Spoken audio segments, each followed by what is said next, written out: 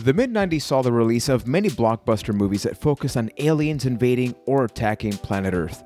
Two particular ones were loved by fans of the sci-fi genre as they featured a great combination of comedy and drama. Of course, I'm talking about 1996 Independence Day and Men in Black, which just came out a year later. Now, these were incredible years for Will Smith, who starred in both films. Just think about the magnitude of this. When you think about 90s films, these two come up and they starred the same person. And not just that, but even thinking about 2019, these are movies that are quotable, that are memeable. When you think about, damn, you immediately go to Men in Black and think about that. So how great are these movies? What do we think about them? And above everything, what do we think about the interaction between Will Smith and Tommy Lee Jones? That contrast. We're going to be talking about that right here, right now, on another exciting episode of A Cast to the Past. You can check out a brand new episode each and every Sunday where we talk about the 90s, the 2000s, the movies that we love, that we hate. We've talked about See No Evil, but luckily,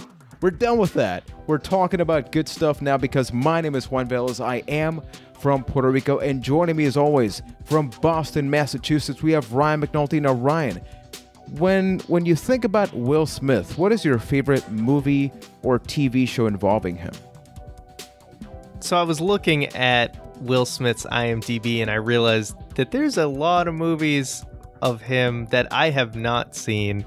But of the ones that I have seen, I would probably say Men in Black's my favorite movie. And then when it comes to TV, I mean, the only show I really know that he participated in was Fresh Prince, which I did enjoy growing up. I'm not as dedicated a fan as maybe you, Juan, but I did enjoy the show growing up. Yeah, I've watched Fresh Prince every season, maybe like 5 or 6 times. I can quote the thing, it's just so damn good. But from London, Ontario, we have Keith Pushik. And Keith, in your case, which of these two films do you prefer? Independence Day, which is more of the traditional thing, or is it, oh my god, Keith, tell me you've watched Independence Day. No. What? What? I've never seen Independence Day, so I guess it's Men in Black by default. It's such a memorable movie that I automatically assumed you had watched it. Well, why not? I don't know. Just never came across my table, I guess. It's just something I never sat down and watched. I know it's great. I know it's memorable. I know it's a classic. God, I've seen that scene of the UFO blowing up the White House at least 10,000 times in my lifetime, but I've just never sat down and watched the movie. Instead, I played video games, I guess, and that one's on me, but no, never watched Independence Day. Wow, so that's something we eventually got to get to. It doesn't exactly hit the same marks as... That's true. That's true. That is very true, though. But with this episode, even though we've talked about some sci-fi theme stuff, I mean, the Mario movie does have some weird elements and things like that. Where do you guys stand? The sci-fi classic, the Super Mario Brothers. Hey, it's got aliens, man. It's got aliens, but no, it's got dinosaurs. Get it right. Exactly. That is a thing as well. But where do you guys stand? Do you prefer more real-oriented movies like gangsters, movies based on real-life events, or do you like something like this? It's talking about space and maybe time traveling. I know Keith, you're a big fan of Star Wars, but in your case, Ryan, which type of movie do you prefer? Generally speaking.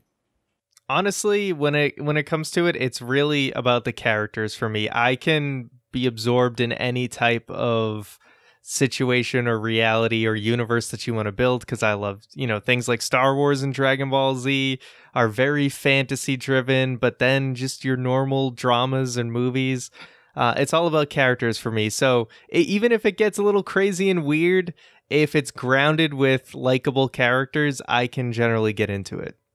Yeah, I kind of lean more towards on the sci-fi side of things, I guess, or the fantasy side of things, because if I'm going to watch a movie and I kind of want to be taken away from real life for a minute, where I don't want to think about, if I want to watch something about gangsters or people shooting other people, I'll just watch the news instead, and I just dropped water everywhere. Keith, that's no good. Keith, I should probably go take man. care of that. I'll be right back. So ask Keith. Holy crap. That was really hard, but we're going to keep going, Ryan, meanwhile. So I was thinking about the fact that there's a lot of alien movies out there. Obviously you can talk about Alien versus Predator. What do you think in your case made it so fascinating in the mid 90s? Because we can add Mars Attacks to this mix of just, there was this obsession. I feel like the early 2000s were all about zombies, but aliens were in the 90s. In your case, why do you think that's the case? I'm not necessarily sure what set it off, but I mean, if we look at things, movies just really seem to follow trends, right? When Avatar came out in like 2008 or around then all of a sudden there was a boom in 3D movies, and everything has to be in 3D because everyone saw how much money Avatar made. So I think we just kind of move in waves, right? So there's always going to be those disaster type movies. So once aliens were kind of burnt out, like you said, we had this kind of zombie boom for sort of the mid to late 2000s. And then it just kind of moves, and we're always kind of going to the next thing once they drive something into the ground, and we just move to the next phase. Keith, is your monitor okay? Did you break anything? We're good. No, just had to clean up some water. We're all good. There's worse things to spill, I guess, right? Yeah, that's true. Exactly. Like my feelings. But that's always going to be the case. But Keith, what about you for alien movies? Is that just something you particularly like? Mentioned Alien versus Predator. There's a ton of examples out there, but within the sci-fi genre, as somebody that, once again, you love Star Wars, do you like other stuff outside of just that, or? I don't really have a preference as far as like type of fantasy. It's more about if it's a good story for me, if it's a universe that I can really be encapsulated in and escape to, if they do good world building, that's what really does it for me. Because if it's an alien movie and the aliens don't look good, or they just look like costumes, it's impossible for me to get into. Even though Star Wars is one of my favorite movies, there are times where, and there are very bad scenes in Star Wars that encapsulate exactly that. But it really, again, it kind of comes down to what kind of movie I'm in the mood for. Because if I'm looking for a horror movie, like a horror fantasy movie, the movie Alien is the best at doing that. I'm not really going to find something in like a medieval fantasy style there. But if I want to see just cool things like dragons and big wars and stuff, I'm probably going to find more of that in the fantasy area. So it really all depends what I'm in the mood for. You mentioned something that it is very specific in this genre, which is the graphical component, because when you think about a drama movie, there's not a lot of CGI or animation that needs to happen. But with something like this, even before the story, I feel like people's expectation is, how is this going to look? Like when you think about aliens interacting with human beings, we talked about Toy Story, like the first one, and the fact that graphically, even though it gets the job done, obviously it doesn't hold up as well as the other ones. But with this movie, when we first selected it, I was concerned, because I'm like, hey man, this is mid-90s, like how is this going to look? And I gotta say, I saw it on Blu-ray, and this holds up surprisingly well. I think there's a lot of animatronics. So? For the most part, I think everything outside of the costume design and the alien design doesn't really hold up that well, but you could take those aliens that were in this movie and put them in a movie today, and they would fit. They would fit perfectly. It was just so ahead of its time. I felt a little bit differently about the CGI, and that might have been the TV I was watching it on. I wasn't in my normal setting it wasn't my house that I was watching this in, and the TV had kind of, that like soap opera effect that you can have on some TVs. Yeah, hell no. I hate that. So that was going on, and that might have played a role in why the CGI looked worse, because I feel in general it does make special effects look worse, but it definitely looked not horrible. But I think like the Mikey alien at the beginning in particular looked like probably the worst. He was the weakest one. Yeah. Yeah. And the bug at the end was very like 90s CG looking. Other than that, the other effects, like the guy's head blowing off and regrowing, I thought looked fine. But those in particular, and some of the when they're shooting at the UFO and stuff, it looked a little not so great. But I mean, for its time, definitely top tier. Yeah, if you think about it, it makes sense that the weakest ones are the ones where they're sort of outside and there's a lot more going on, because the other ones, when they're in the Men in Black base, they have a lot more control, right? Like the camera is centered around the aliens, therefore they can blend in a little bit more. But just to give everybody some context, so this movie came out in July 1997, and critically speaking, people loved it. I mean, when you go over to Rotten Tomatoes, the casual viewer reviews are very positive. It's got a 92% positive rating, so certified fresh. Now, the second movie came out in 2002, so there's a major gap between the first one and the second one. However, review-wise, it did not do nearly as good at 39%. Then the third movie came out in 2012, so an entire decade after. That one did a little bit better. That one starred Josh Brolin. So we've talked about Endgame and other stuff. Now here's Josh Brolin involved in the mix. They went back in time. Insert. That was Florida, right? Pitbull. Oh, Pitbull. So they're in the same category. Yeah, and they're basically the same person. Yeah, but then on June 14th, 2019, we're going to be getting the fourth movie starring Chris Hemsworth and Tessa Thompson. I hopefully said that name right. Two people of the Thor Marvel universe. That's interesting, right? Although it makes sense. The fact that they're just different agents. So you could easily spawn 50 different movies and each one could have a completely different cast. But generally speaking, kicking it off first with Ryan, what did you think about this movie when it first came out, and then having watched it now? Did you have fun watching it? So I was about 8 years old when this first came out, and I absolutely loved this movie. When I was 8, Will Smith was the funniest man alive. Yeah, and I saw this movie, and I like every single joke landed with me then. Now watching it, I don't think Will Smith was really that funny at all. Maybe because I was already ready for the jokes that were to come. Even though it's been a very, very long time since I've seen this movie, I still kind of knew where the jokes were going to be. And none of it really landed for me. I didn't think it was very funny at all. I thought this movie, just going back, was just okay. It didn't really grip me in the same way as a kid. It just didn't hold up in the same way. I don't think it was bad, but I wasn't like, oh yeah, this is as great as I remember it. I definitely felt it wasn't as strong. I'm trying to remember when the first time I saw this movie was. It's weird. I have memories around this movie, but I don't remember watching this movie for the first time. I know I've seen it. I saw it on VHS at some point because that's one of the memories I have around it. And I remember liking it, especially the aliens back then. I loved them. And that's really the part of the movie that I still enjoy.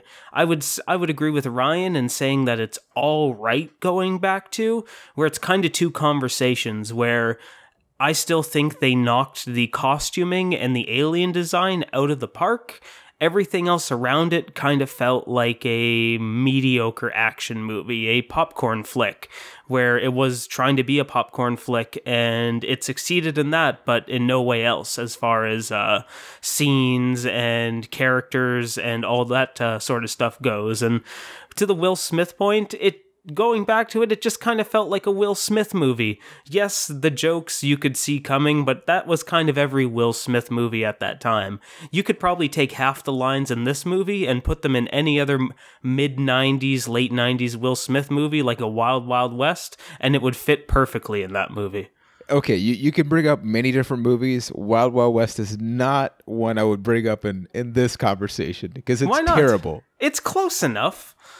It's close enough in time, but it's a bad movie. Men in Black and Wild Wild West are closer to the same movie than I bet you are willing to admit. No, I saw Wild Wild West last year. No, at all. I'm gonna have to go back and rewatch it. I was thinking about that.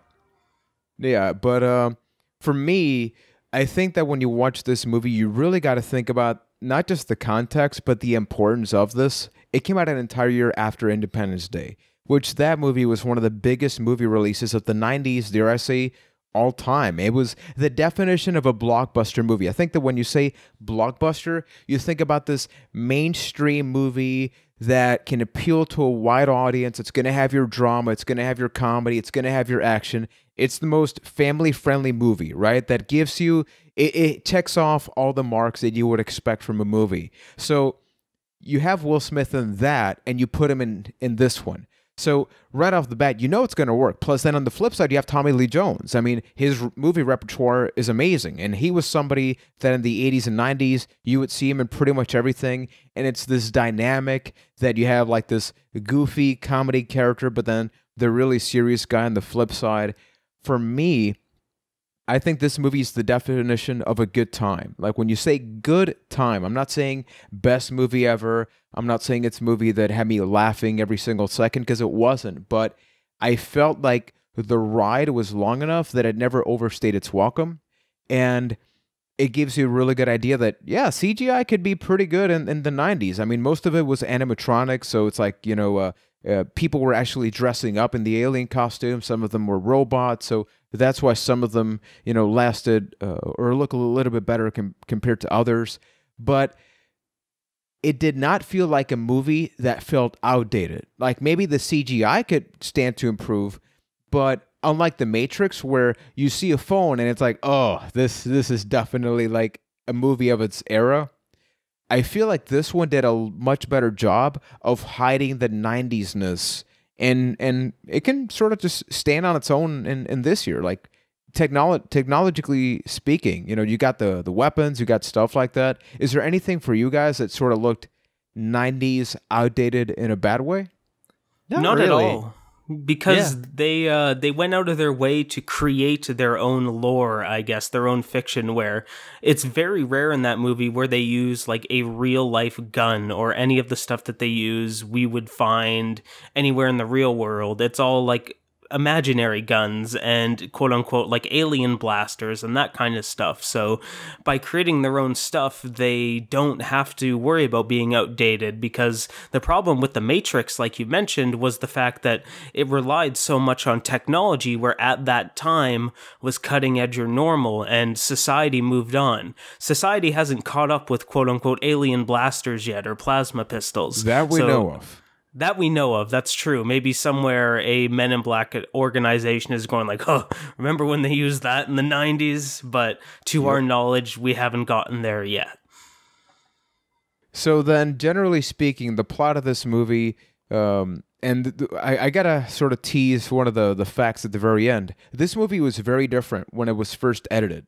There's an entire plot that was taken out, and the closing scene of the movie was actually reshot. So one thing was what the movie was originally supposed to be, and then the other was what we ended up getting, which is, you know, somewhat of an alien invasion movie. Although you can definitely see, like, they didn't prioritize for a movie that's about aliens possibly going to destroy planet Earth.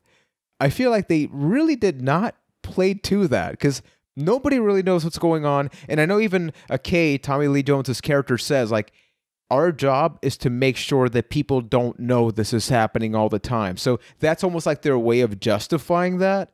But I do feel like that could have been tightened up a little bit, or maybe they could have played into that so it mattered more. But it's a comedy movie. What did you guys think of the basic plot that led to all the things happening?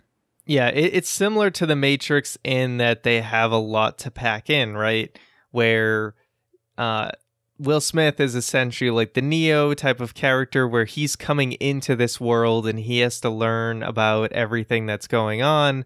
But then at the same time, you have to establish another threat.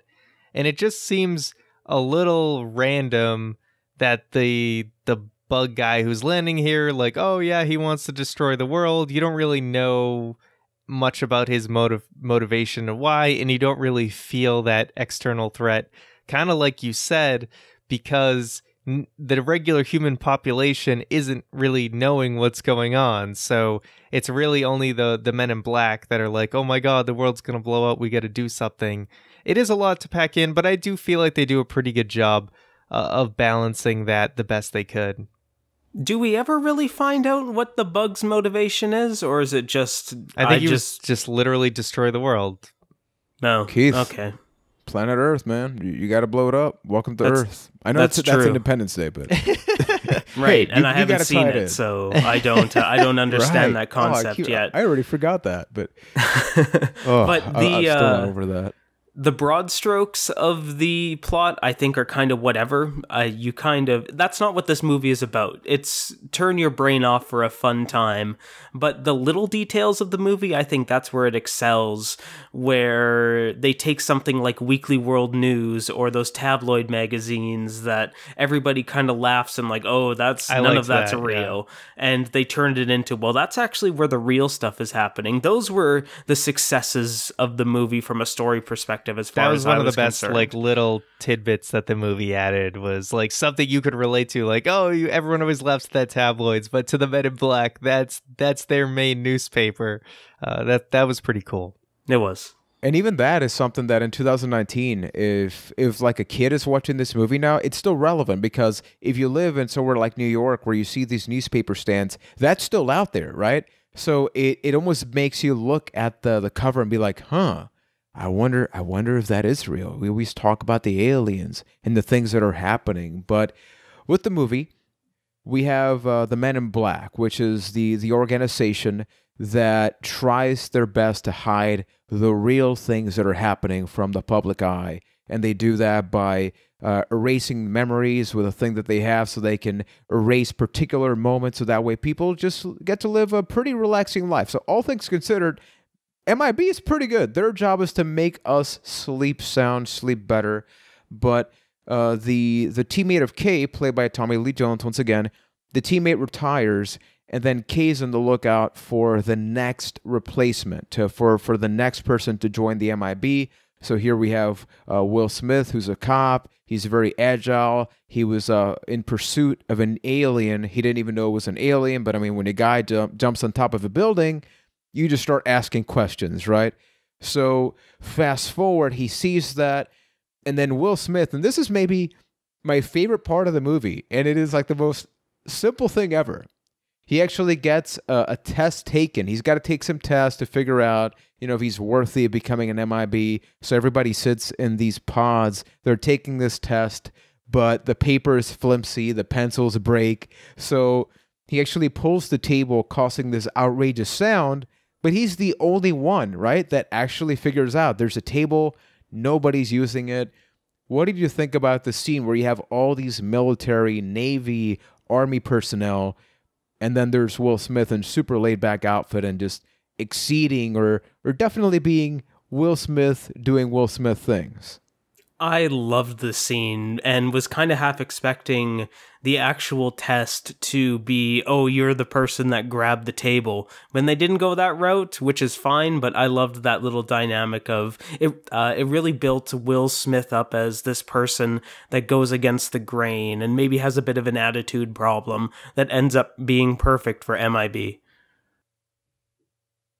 I enjoyed it. This was something it's one of the more memorable scenes, so was it as funny the second time around? No, but I do appreciate this scene because everyone can relate to those situations where they had to write something down and there wasn't really a good spot to do so. So you're writing on your knee and it's really awkward and uncomfortable. So I thought that was well done. One thing I did want to say, jumping back just a bit, was that opening scene with Will Smith. I thought the costume choice was a little weird. Like he's wearing these like orange... Will Smith's apparel. Yeah, like he's wearing these orange weird baggy pants and this white shirt, and it looks, even though they clearly state he's like NYPD pretty early on, it almost looks like he's like a prisoner or someone escaping because he's got these bright orange pants that maybe he's that was wearing. The thing in the 90s, man. Maybe that's the one thing that's outdated. Yeah, it looks like he just finished filming The Fresh Prince of Bel-Air, walked over and filmed that scene without changing costume. Yeah, fortunately for Men in Black, they're saved by their normal attire being traditional suits, so it doesn't look outdated from then on. Yeah, now, when talking about that, from the suit to the personality, most of the Men in Black people are just super, one-dimensional, monotone, but then that's the fun in it, right? Then you add Will Smith to the mix. And on Twitter and stuff like that, you'll still see GIFs of like the following scenes, like I make this look good, or when he goes like, damn, and little things like that. And you almost forget Like, this was mid-90s, and even to this day, people still bring this up. So it lets you know that, whether it's Will Smith playing Will Smith, right? So naturally, you're going to be entertained. You know what he's going to do. But I couldn't see anybody else playing this role, right? Do you think that, did the movie makes Will Smith or vice versa? I guess it's a good question to consider here. I would say Will Smith definitely makes this movie. He brings the personality to it. And if you didn't have him, you would need someone else with a very strong personality to really carry this film. Because Tommy Lee Jones, as we said, he's really playing the straight-laced guy who's in the organization. He's definitely got some sense of humor to him, but it wouldn't be enough. You needed someone with like Will Smith's type of personality to really carry the movie. See, I partly disagree with that because I think the dynamic of Will Smith and Tommy Lee Jones is what makes the movie. Like, you can't have just one of them in the movie. You need both of them together to really sell it. You need Will Smith to be Will Smith and be the witty, kind of funny guy, and then Tommy Lee Jones to play the straight-laced, oh, okay, yeah, you think this is bad, but I've seen this 50 times over. Without both of them, I don't think it would have worked as well as it did, so I wouldn't give all the credit to Will Smith. Something that I did like about this movie, Rush Hour, one of my favorite trilogies of all time, especially like the first two movies. But with that one, Jackie Chan was definitely the smarter, more agile guy. And then Chris Tucker was the dumb idiot. He had personality, but he was dumb. But in this movie, Will Smith has the personality, but he's pretty smart. Like, he picks up everything. Like, at no point during the movie that I feel like he's purposely messing up. Like, he's getting adjusted, right? But it's not because he's an idiot. Like, they show right at the beginning of the movie, he's agile, he's fast, he's smart, all things considered. Even that table scene lets you know he's willing to think outside of the box. So I like the fact that they didn't go to the full extreme of, well, he's the one with the personality, so his IQ is going to be that of a raisin. They actually did a fairly good job of having each character be almost equal, but then the personalities come in, and that's how things sort of change. Because the next part that I want to switch to is the action scenes, where I think that even though there's not a ton of them, there is some action, and even there you get to see the differences of what happens when Tommy Lee Jones has a huge gun. Kay has the huge guns, and then Jay's got the little tiny gun, but he unleashes a lot of hell. What did you think about the action scenes as a whole? I was surprised how few there were, I would say, and maybe that's the big difference between if you released Men in Black 1 today, there would be probably way more action scenes and longer action scenes. And this one, I don't think it necessarily needs it, just how we kind of look at these types of movies today versus in the 90s.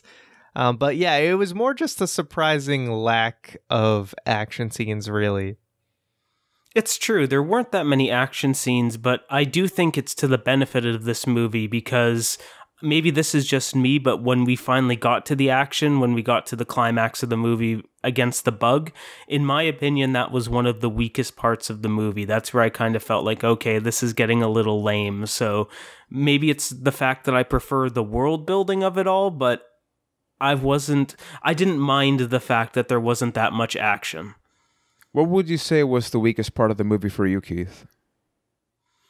Probably the bug part, the ending there, where they go up against the bug, and it's getting to the point of Will Smith crushing the bugs and figuring it all out, and ended up killing him. I would say either that part or the baby alien part, because it kind of felt out of place. Really? Yeah, on, I wasn't a big fan. It was funny. It was good, but it felt like a weird like going off the road for a bit just to go back on it. It was a weird diversion that I wasn't that big of a fan of. What about you, Ryan? Something that was maybe at the bottom of the barrel? Probably those two other aliens that get killed. The guy with the baby alien in his head, like where they're sitting down to dinner, and I don't know. You didn't really understand the full significance of that jewel and why it mattered. So kind of any of their scenes in that subplot, you almost didn't even really need it, because Like I guess we can kind of circle back to what was Edgar the Bug Dude's motivation. He wanted that that galaxy thing. That's what he really wanted. But somehow he was also going to destroy the Earth, even if whether he got it or not. Yeah, so I got to bring this up now that's because what's kind of weak. There's a reason why a lot of these scenes don't make a lot of sense, and it's because they actually removed a part of the movie. So I'm just going to read one of the facts here because it is interesting. I think this would add a lot more to the movie, but maybe it would lessen the comedy.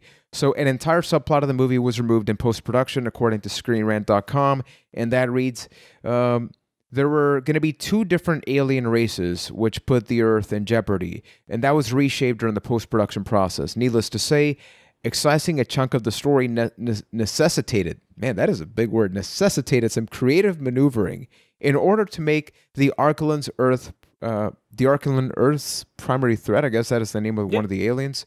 That's the people that were on the countdown that had the ship. Yeah, exactly.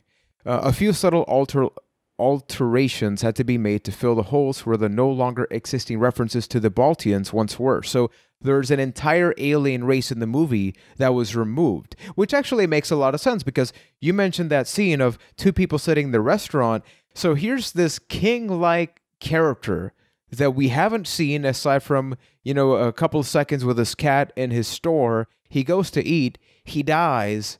Literally, that's it, right? There's no other big thing.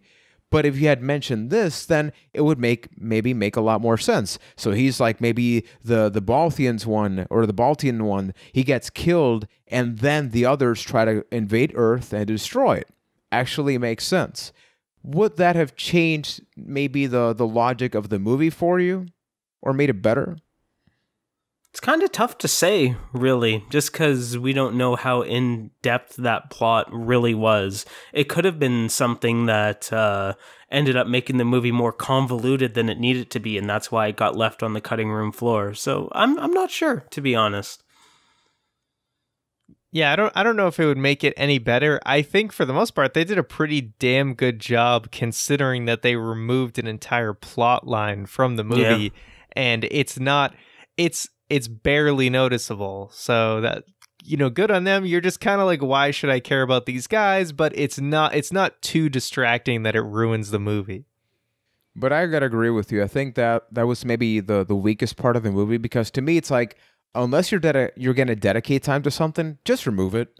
Like, you could have easily added some more context, like, hey, we saw that he has a wife, that he was supposed to mysteriously disappear, because obviously when you join the Men in Black, one of the things that happens is they remove your identity. So that's why, we have K and J. It's just you're down to one singular letter as part of your name.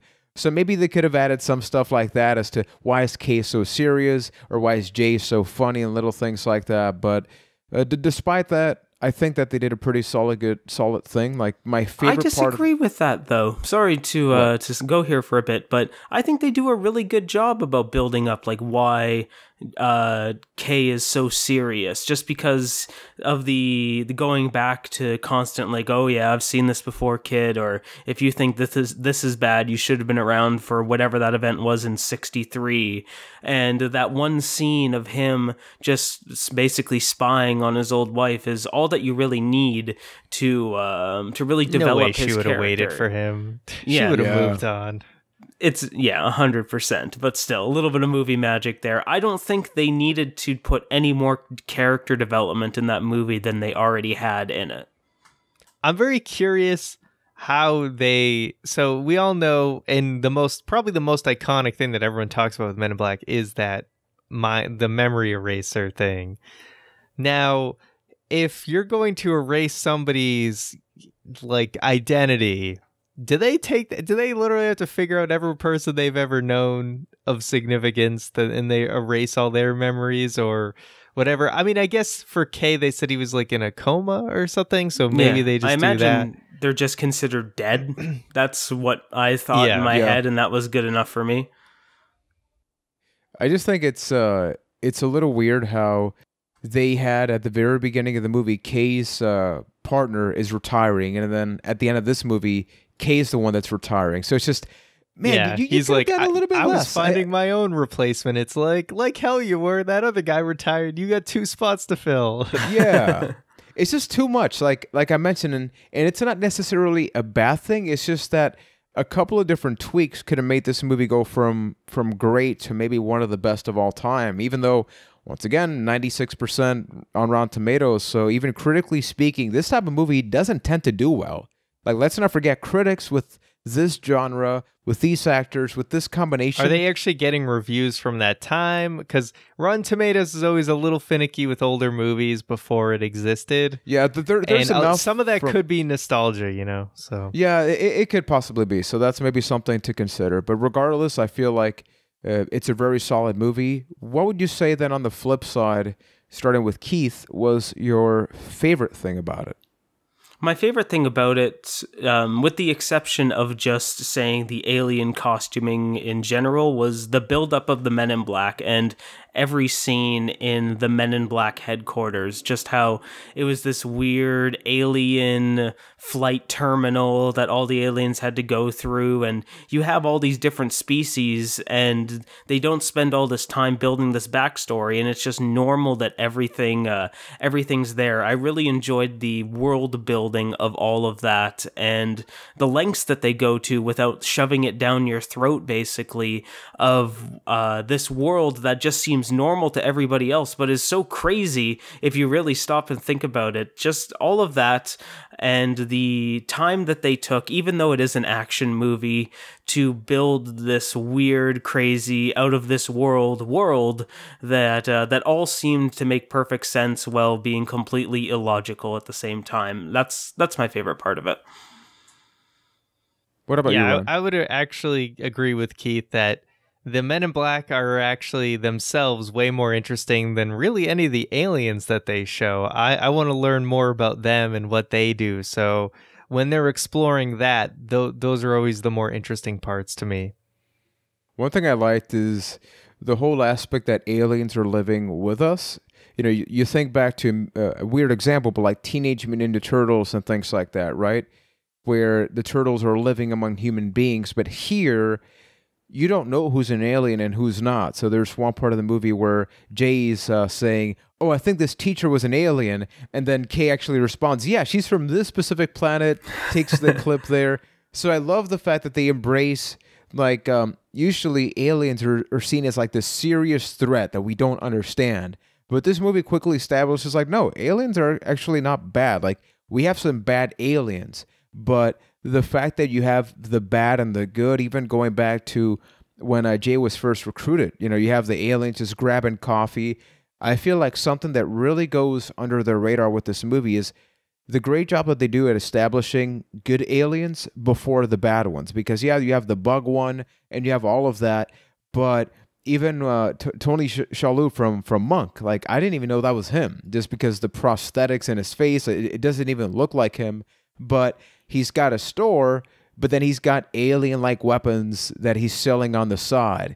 So it's like, who do I know in my life, you know, that maybe has a second life or is an alien and little things like that? I have one question for you guys, though. We're talking about the MIB and the possibilities of becoming agents. The fact that your entire life has to be erased, like, is that something that if you knew this was true, aliens are actually part of the real world, and Keith, you're incredibly athletic, we're just assuming it's sci-fi, it's fantasy, okay? Yeah, so that you're is incredibly fantasy. athletic, and they offer you a spot to be the replacement of Kay, because, I mean, Keith, would you take it knowing that you got to disappear? Oh, yeah. No doubt, no question. Not only would it be cool to see aliens, but I'm totally okay with disappearing. I mean, it's what I want to do most days anyway. Ryan, do you want to disappear? No, not really. I don't really want to be an alien cop. It, as much as it could be a great story benefits. and adventurous. Free coffee. What are the benefits? I don't know. I haven't seen, you know, what's the health insurance? What's the salary? What can I even do with that money? Who cares? You're an alien cop. The good thing is with the retirement plan, you don't live any trauma because they just, boop, they erase that, dude. So you magically just age. You become You like magically just 40 age years and you older. wonder what the hell happened for the last 25 years of my life. Like, it's just missing from your life. So, I Ooh. don't know. You know, is This- that good? Is that really that good? This brings up a question. So, the one thing that they do a lot in this movie is like they'll make up some BS. You know, when they erase the memory, they'll just say like, "Hey, the person left you. You never deserved them." If somebody were to erase your memory and they could just fill your head with whatever, is there a hypothetical scenario that you would like to hear people say? Could you just think about the fact that they can make anything up? This is a deep question. This is a question That I is don't a know deep if I'm ready to question. ask myself. Yeah, I forget how they handle, because Men in Black 2, they obviously bring Kay back. I forget how they handle that, because they erased his memory. Does he just magically remember everything from the old movies, or do they I have don't to think so. Yeah, I totally believe forget what they have did. to re-bring him back into the fold and try and jog his memory. Because at the end of this movie, they explain it as he's been in a coma for the last 25 years. But if I'm remembering the sequel correctly, it's they find him because he has some information, and they have to jog his memory because it's been erased and try to get him to remember, and eventually he does. Okay, good to know, because I honestly forgot. The third one, I don't think we'll ever talk about it in the near future, but I think the third one was actually really good, how they did go back in time, and then you have Josh Brolin, who I think does an excellent Tommy Lee Jones impression. Josh Brolin, dude. I need to watch. Everybody listening and watching, please go to Twitter right now and just recommend the best Josh Brolin movie you can think of, because I feel like that man deserves a little bit more recognition. What is something about this movie that you think is memorable, or that you think, when you think of the 90s, this just brings up something great from those movies, that it's quotable, it's gifable, it's unforgettable? All right, follow me on this one. Here come the men in black. They're gonna save the universe. That's the most memorable thing from this entire movie, and it's not even till the credits. That is true. Yeah, that was a huge thing in the 90s, was you needed a Will song Smith to rapping. go with your movie. Yeah, No, you Will needed Smith. a Will Smith song to go Yeah, with your exactly. movie. Yeah, pretty much. Not one for Independence Day, though. But you got Wild Wild West, you got the Men in Black song. There was a Wild Wild West song. Wild Yeah, No, Wild I West. said not for West. Independence Day. Oh, I for said- Independence yeah. Day. Sorry. That Still would have haven't been seen that it movie. wouldn't Wouldn't know. really fit. No, that wouldn't have been great. So then let's talk about the bug alien for a minute, because we haven't really touched up on that, and I feel like he's the same actor from Law and Order SVU, right? Yeah. No, Which is crazy. It's not. It's Criminal Intent, I think it is. Criminal, yeah. See, yeah. I'm an SVU. I person love myself. my Law and Order. I love all the Law and Edgar, Orders. where's Edgar's Oscar? That's what I want to know. He was the best Right? actor in this movie. That is very true. That is, man. That's one thing with this movie, that even though people don't get a lot of lines, you establish a lot of characters that you can envision a Men in Black world. You have the pug, for example, right? The pug that can talk. And most of these characters, like, think about the fact that this movie came out in 97, the next one came out in 2002. So there's a good chance that there was never going to be a sequel. So think about these characters that were clearly established to maybe show up for 5 minutes. How important were they for you, even though in the grand scheme of things, they were only on screen for a couple of seconds? Did they increase your enjoyment? Maybe they didn't make you laugh, but they made you feel like this is a standalone world that they created. This is the they made them memorable in the short screen time that they had. Like the pug. And I love pugs, so I have a even though he was clearly abusing that animal, and I hope that that was done safely when he actually had a real pug in his hands. Yeah, they're very memorable, and it helps with the animated series that a lot of those characters had more to do when that show came out. True, because you had the coffee aliens. Yeah, I believe the pug was also in the cartoon, and those guys at the computers. So a lot of those guys you still got to see. And speaking of songs, the Men in Black cartoon, that intro song was also badass with the animation and stuff. I don't to it remember again. how it sounds.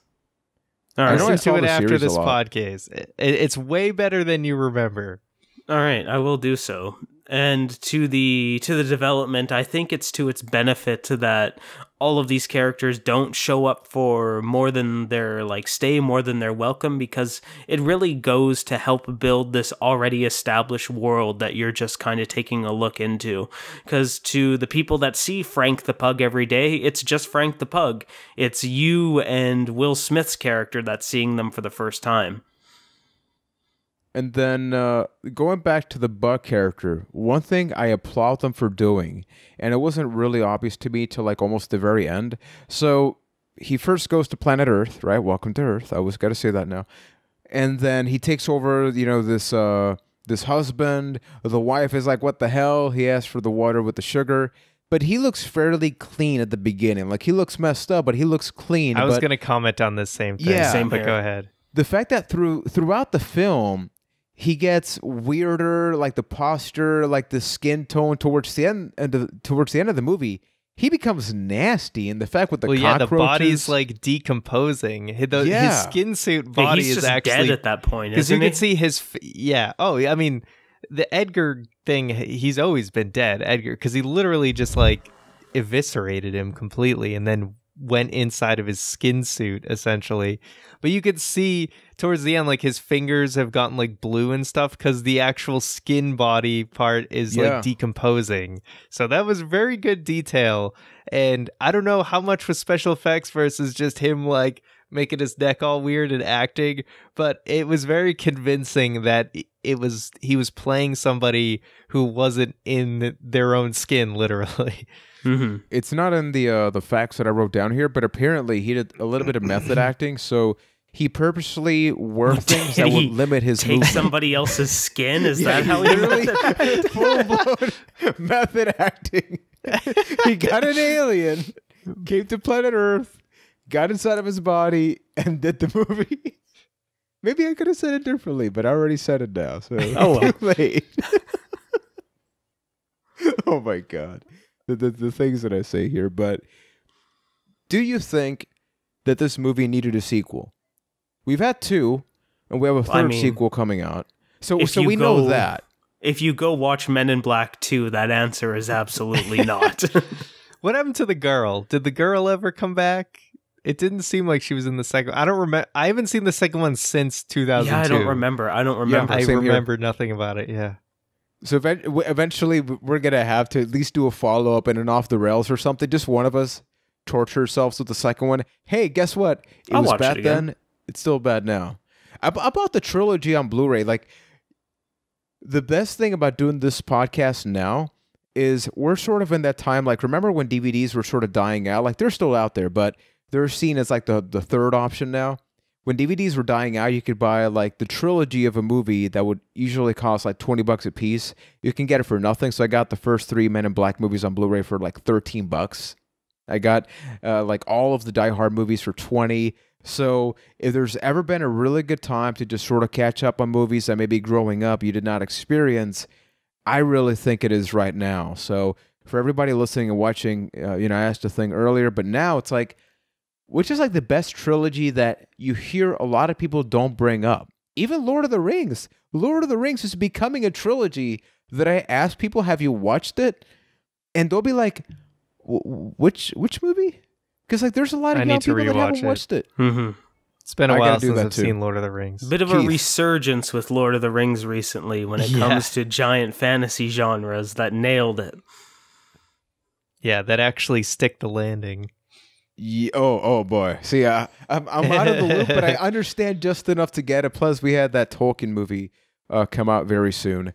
And what would you say is the legacy of this Men in Black movie, considering the fact that it's not the first Alien movie, it's not the first Alien movie focused in the comedy genre, but it did come out like, think about Will Smith in 1995, he had Bad Boys 1, and then Independence Day the year after, and this one the year after. And then like 2-3 years later, he got Wild Wild West, so the combo broke there. But mid-90s, what is the legacy of Men in Black? You might need to correct me on this one in case this point counts for Independence Day. Because again, haven't seen that movie. But in my opinion, the legacy of Men in Black is being able to do comedy in an alien movie without making the aliens look overly comical. Because when you look at the other alien movies of that time, like the example that sticks out to me is Mars Attacks, how that's an alien comedy, but it's all very, the aliens look, it's all ridicule, and the aliens look like they're characters inside of a comedy. Exactly. And this took the idea of aliens, and instead of making them look comical, it's their actions and it's the world around him or around them that create the comedy instead, where you don't have to make them look low budget and stupid, for lack of a better word. And it's more about the dialogue in that respect and turning that into an action movie. Ryan, before you go on, I think Keith brought up something we didn't consider. So Independence Day and this movie have a comedy character in Will Smith and the way that he behaves, even though he's a hero in both, but they're dramatically different aliens. So the aliens in Independence Day, they're straight up aliens. Like, think of the most basic aliens. You barely even see them. Like, you really don't. It's more about the spaceships and things like that. So it is interesting how you have, in a year's difference, the same actor in a somewhat similar situation because of the menace, right? But the characters change, even though they're still aliens. So interesting how you get to see both sides of the spectrum there. So good note on that. I think the legacy of Men in Black is definitely part of the quintessential 90s blockbuster movies. It's just a part of that echelon. And it did really kick off a franchise. Is it the strongest franchise in the world? I would say not really, but we did get plenty of toys, an animated series, and they're still making movies to this day. We got Men in Black International coming out in a couple weeks as of this recording. So we got a couple video games, actually. Yeah, video games as well. It did enough things right to I didn't know there was continue. a game. Like, Men in Black, you'll forget about it for several years, but then it always finds a way to pop back up. You can see just alone by the spacings between sequels. Every 5 to 10 years, all of a sudden, hey, there's Men in Black again. That is very, very true. So everybody, please let us know what you think about this movie, because I get the feeling like if you're 20 years old right now, there's very little chance that you've watched this, because when you think about 90s movies, if I had to pick between Independence Day and this for which one you should watch, maybe I would go with Independence Day, because it's epic. I feel like if in the 90s you could pick one movie to have that word epic, it would have to be that for the scale and the characters and the casting and little things like that. But let us know, if you've watched it, and feel free to recommend any other alien-inspired or sci-fi movie that we should check out in the near future. But before we head off into the sunset, we actually have a couple of interesting facts. And this one, I feel like out of all the movies that we've done this portion of the podcast for, it was hard to boil it down to 4 options. Because like I mentioned, the casting, even the ending was different. So take it away, Mr. McNulty. All right. So before we jump into the other couple facts you have here, I did want to point out something I only found out a couple of years ago, is that the Men in Black are actually based off of like a real world conspiracy theory, I guess. Really? And this is according to Wikipedia. In popular culture and UFO conspiracy theories, Men in Black are supposed to be men dressed in black suits who claim to be quasi-government agents who harass or threaten UFO witnesses to keep them quiet about what they've seen. Huh. So there's people who have claimed to have these experiences after a UFO sighting where they run into these mysterious government agents that people say are almost like alien-like and have told them to keep quiet. I know even Dan Aykroyd from Ghostbusters, apparently when he was filming some UFO show, had an experience he talks about. You can find it on YouTube. But I thought that was really cool because I had no idea. I thought this was just someone completely made this up, but it actually does stem from some like and there's real like world, a comic book or something. I think that that is also that might have involved. been where it originally derived as well. Not 100% sure on that.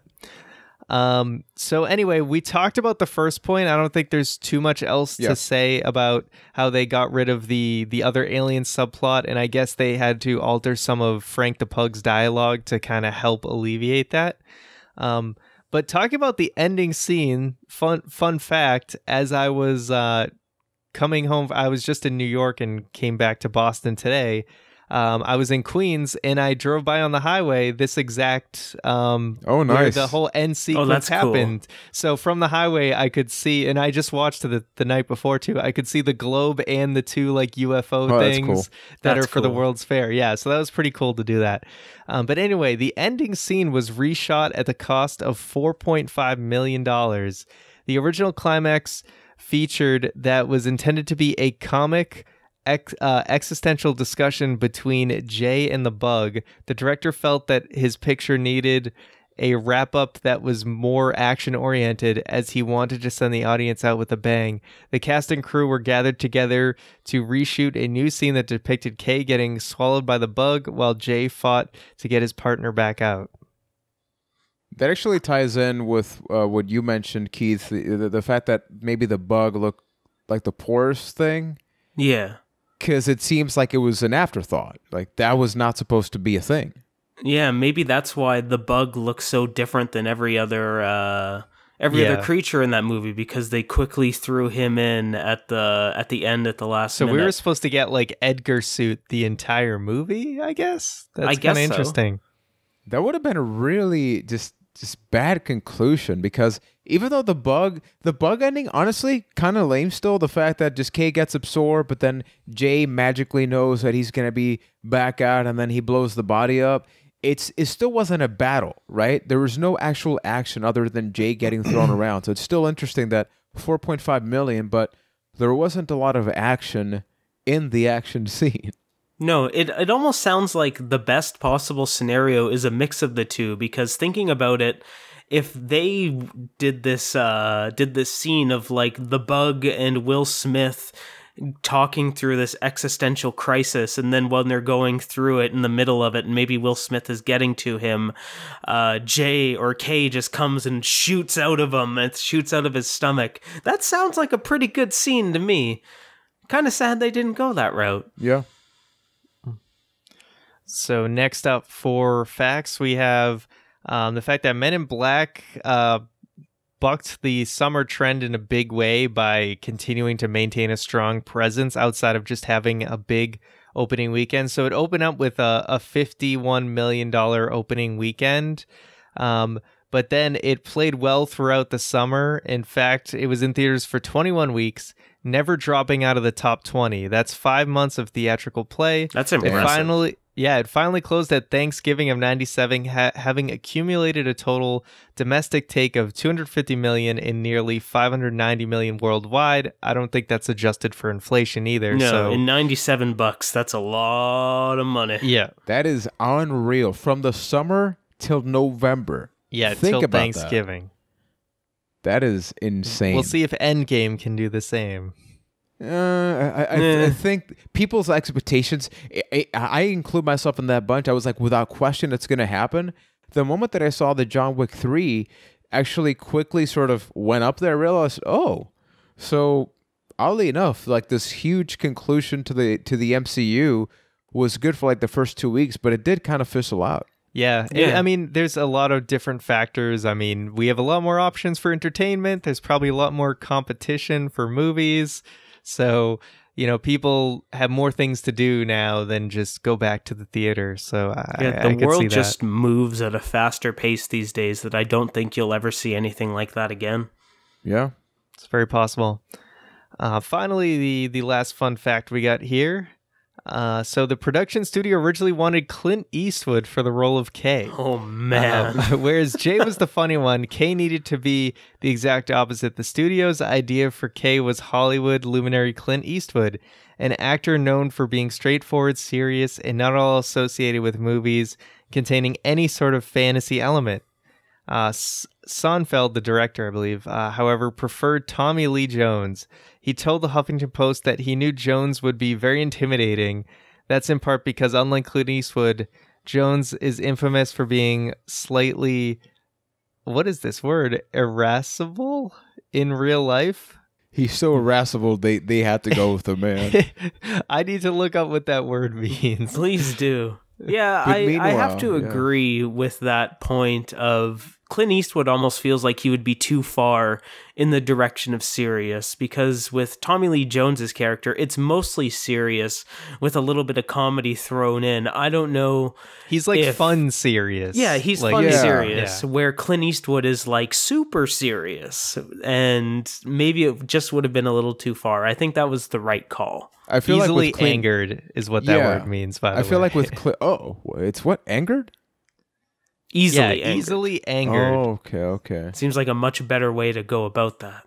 I feel like with Clint Eastwood, it would have been more arguments between the characters, because if you notice, even got though a they're problem, opposing boy? forces, yeah, it's like, you talking to me? He's like, yes, actually, you're my teammate. I am. Yeah.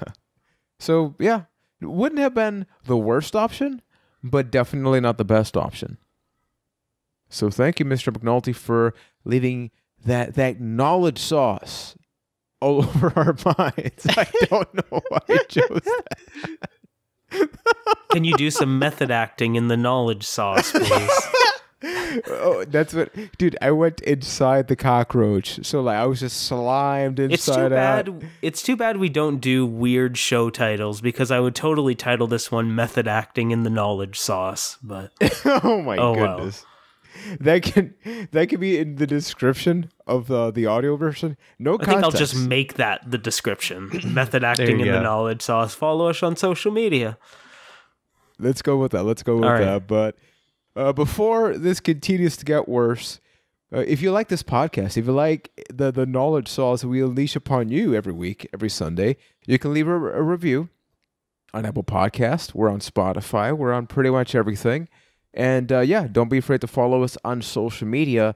And if you'd like to check out some previous episodes, we got a couple of things. Most recently, we did a 0.5 that I really enjoyed, a shorter podcast episode, even though it's almost 40 minutes.